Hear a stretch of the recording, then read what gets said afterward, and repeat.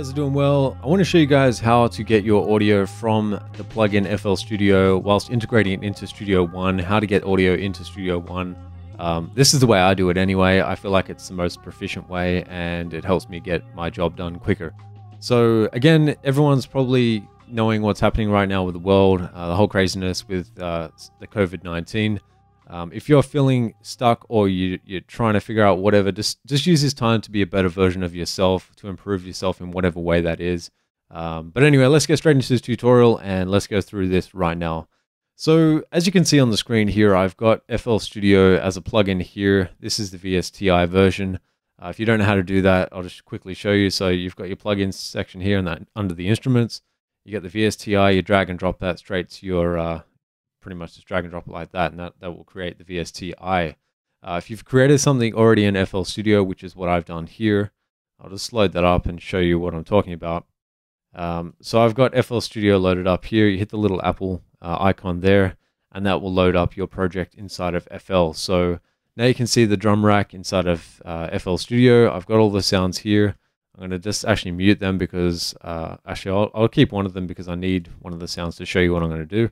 But basically the way it works is it plays using it like a VST basically. So you create a new recording track. Make sure it's stereo because that's what you want to record in. You can always change it to mono later on if you needed to. And change your input here if you want. So you can go to Instruments and hit FL.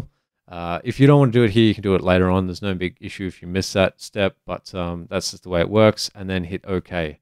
So it will create a track here. It tells you then that the instrument input is FL Studio, as you can see there. I've already got one here, but we'll just hide that for the minute. Actually, I'll just remove that because there's no point keeping it. And then what you have to do from this point forward is just arm the track like you're going to record if you're recording external vocals or whatever it is. Make sure that's armed and then listen to the track as well.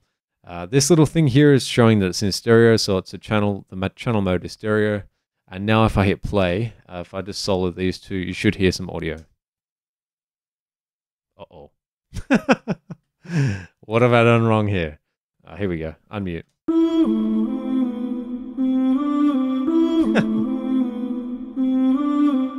Alright, so that's now playing me audio. It's coming through both the channels, you can see that, but it's monitoring through this channel here. So what I would do normally to save any issues with the audio recording, always do 2 full bars of audio. So say for example you got a 4-bar length, do 2 of those, so that would be 8 bars, and then make sure it records the second set of bars. So from 1 to 5, you press record, it records that. You'll see in a second anyway, but make sure you record that first part because for whatever reason the timing inside of Studio One, it links it on the next section of bars. So I'll show you what I'm talking about if I hit record right now.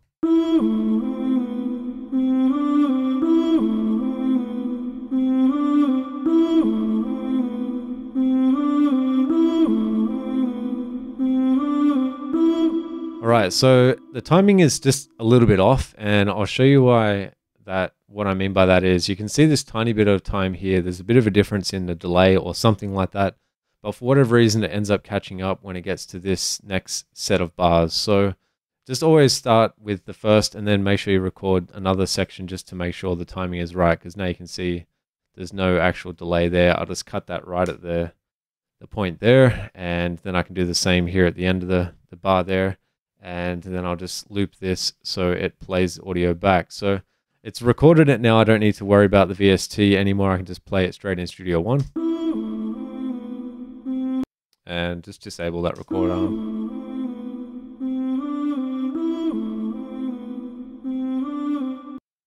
So that's it. And then also just remember, make sure you put some crossfades or create an auto fade on there. Just make sure there's no clicks and pops because that also prevents any sort of crappiness in the audio. So just so you know. So now there's no clicking or popping. You heard it before, now you don't. That's pretty much what I would normally do to record the track inside of Studio One. Just allows you to get everything done. You can also do, the kind of cool thing is if you're just wanting to record stuff like that, you can sort of manipulate the sound if you wanted to in real time.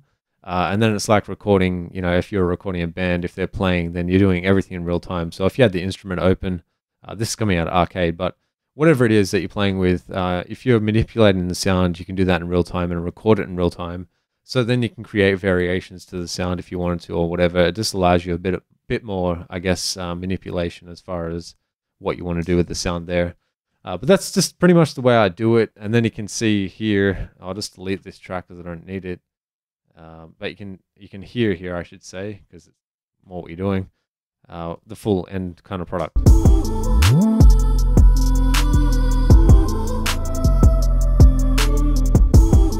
So that's pretty much where I started with this beat. I've got a few different samples working on the drums, and I'll show you guys how I did that in another video coming up shortly, but I just wanted to show you how I record the audio into Studio One and give you kind of an explanation on how that works. If there's any questions, hit me up in the comments, but if you're recording your audio from FL into Studio One as a plugin, that is the way I would do it. If not, if there's other ways, you can bounce it out of FL as a project and then import it into Studio One, but I prefer to do this in real time and just work with it that way and then just get my own kind of creative action happening. Anyway, I'll catch you on the next one. Peace out.